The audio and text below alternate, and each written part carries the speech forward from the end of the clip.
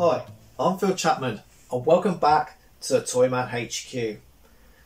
The toy we're looking at today is from a company called Tudor Rose, made in England. Back in the 50s and 60s they made a lot of plastic toys and the quality of the toys wasn't brilliant. Plastic toys got stepped on and broken very easily. Like the tin plate toys, if you stepped on one of those, the only thing you're going to do is hurt your foot, bend it back straight and away you go. But with the plastic toys, once they were stepped on, they were broken. And glues back then weren't like they are today. That's what put the severity into plastic toys. And some of these plastic toys are coming up in price as much as the tin plate toys. But like I say, the toy we're looking at today is made by Tudor Rose and it's this mini traveller. This one has still got its original box. And you can see that the artwork is all drawn on here. An artist who has sat down, painted this all out, gone away, showed the design team before it was ready for the box. On the side here, you can see it going along. All the different, with its lights on just there. Even the box is in fantastic condition. Don't very often see them. This is the toy itself.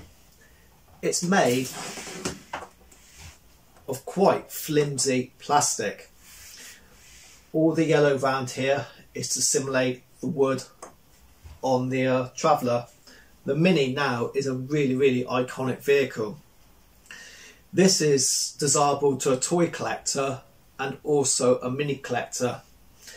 This is one of the Tudor Rose's early remote control cars with the lead coming out.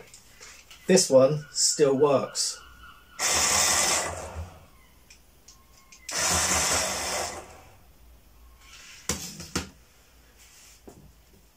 Early cars like this sometimes get corroded in the battery compartments because they're put up in the lofts with the batteries left inside for years and years and years.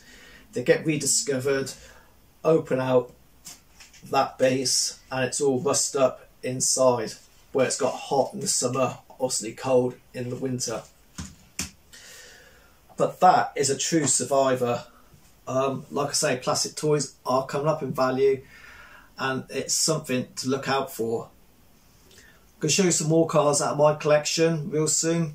So in the meantime, take care, stay safe, stay positive, take care.